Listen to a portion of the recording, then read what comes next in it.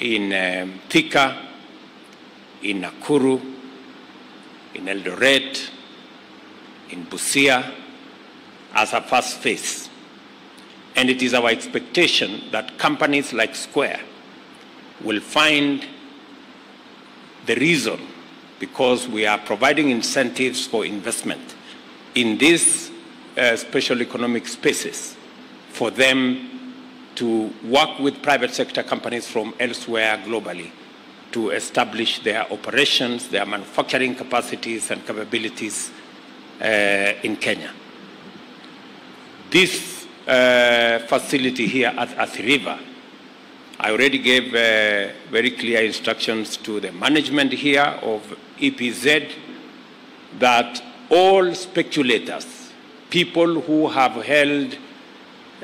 titles to pieces of land here for 10, 15, 20, 30 years without developing them, should be revoked so that we can give it to people who want to use this facility.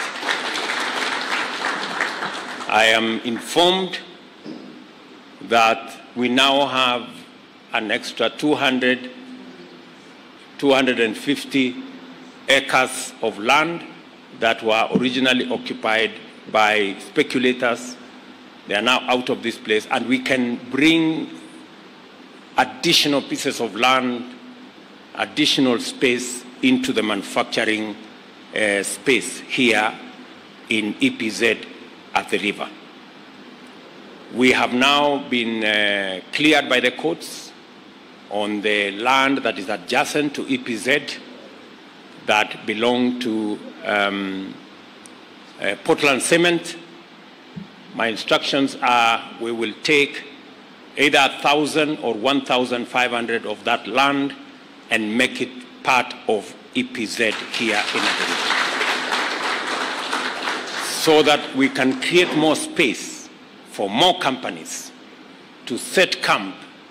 in Kenya, in Athi River,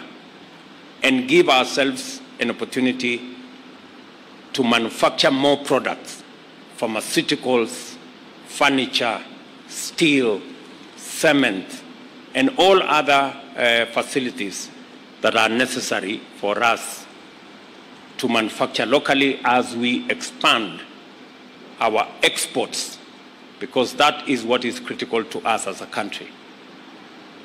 As we target manufacturing, even of pharmaceuticals, we must also look at the market beyond Kenya.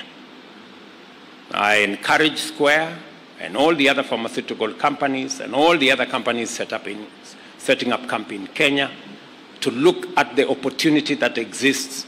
in the East African community, where we have close to 400 million people, and to look at the opportunity we have in COMESA, and to look at the combined opportunity between COMESA, SADC, and EAC,